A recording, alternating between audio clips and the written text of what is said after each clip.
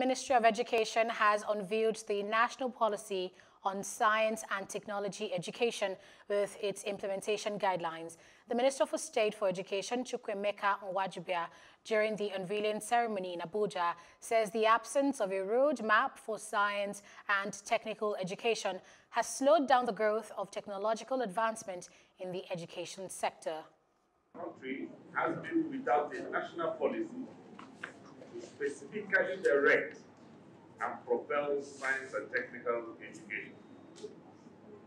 Given the critical importance of science and the acquisition of technical and vocational skills as tools for driving national growth and development, the absence of a roadmap for science and technical education has slowed down the pace of Nigeria's quest for technological advancement. It is therefore heartwarming that this anomaly is being addressed with the approval granted by the National Council of Education with national policy on science and technology education, which is now in our hands.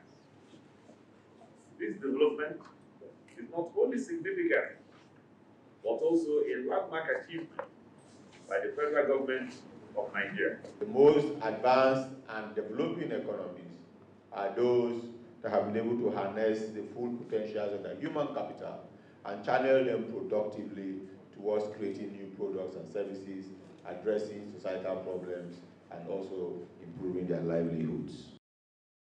Hello, hope you enjoyed the news. Please do subscribe to our YouTube channel and don't forget to hit the notification button so you get notified about fresh news updates.